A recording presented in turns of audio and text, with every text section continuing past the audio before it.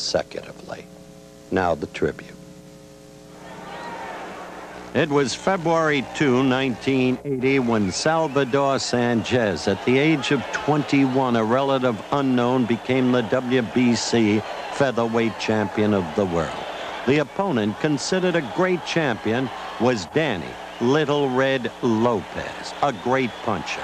Here in the early going, Sanchez was able to do what many had done to Lopez: clean up on him, build up a lead, but most couldn't sustain. Sanchez could sustain. As you see here, in the 13th round, it was over for Little Red. Greatly conditioned and with remarkable stamina, Sanchez showed steadily the ability to come from behind.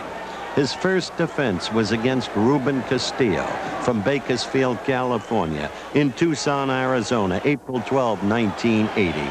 Castillo fought cleverly, even brilliantly, built up a lead.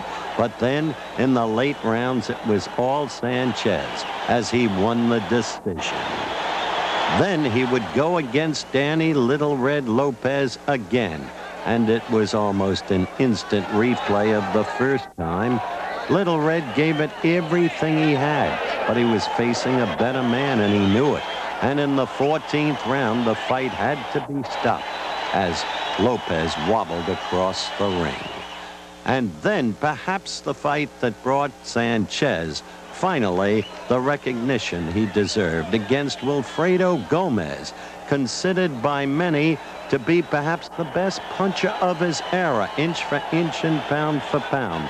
In the very first round, Sanchez, a 2-1 underdog, floored Gomez, and then finally toe-to-toe against a legendary puncher in the same manner as against Lopez. It was over for Gomez. He was rendered helpless, and Sanchez had proved himself a truly great champion, though only 23 years of age. And, of course, he was heralded then. He had waited a long time for it in boxing terms, though still a kid. He came from a sleepy little Mexican town in the hills outside Mexico City, the town known as Santiago Tangistenco. Those who knew him knew that he was untouched by his status as a national hero and a world champion. He was one of 11 children, remained close to his parents as younger brothers and sisters.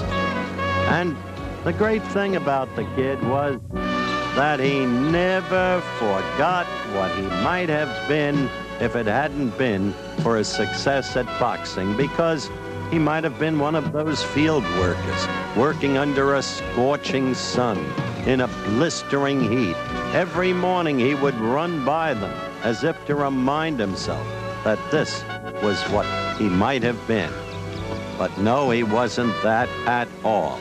And so he kept himself superbly trained and conditioned. Even when he would relax, he would do it with a buoyant enthusiasm and in a manner to sustain the very condition that enabled him to be the champion he became. Of course, he had only one affectation: sports cars. It was a love, maybe not an affectation, but a love that would ultimately cost him his very life. Because on Thursday past, that accident and death at the age of 23. The funeral was a sad occasion, but it was a proud occasion too, because the Mexican people were so proud of him. And he was a proud young man, proud because of what he had achieved. Juan Laporte was a man he had faced in the past and defeated, was about to face again in some 3 weeks. And yet, though an opponent, Laporte tells what developed between them. He used to call me Juanito, you know, and they call him El Chavo, so we used to call him Chavo. And, you know, we had something going, you know, like friendship. And losing him like that, you know, that's bad, because I know a lot of kids out there, you know, love him as well as everybody else out here. And it's bad to see a person, you know, like that go away. was a cold blow to me. It was a hard thing for me to take. I wasn't really on a one-to-one base with him, a close friend or anything, but as a man who came in and took the title from me, and I consider myself a pretty good champion at the time, and he came and he showed me he was better. And to hear that he's dead at the age of 23 was hard to take. When one is but 23 years of age and dies tragically in an accident, there is no fulfillment for the fullness of life, no opportunity to do all of the things you wanted to do. In Salvador's case, his dream was to retire in another year, study, become a doctor. But no chance of that. Under the circumstances, it seems the best thing to do is to let his athletic skills, magnificent as they were, speak for themselves in this, his last fight against tough Azuma Nelson, July 21 past at Madison Square Garden in New York City.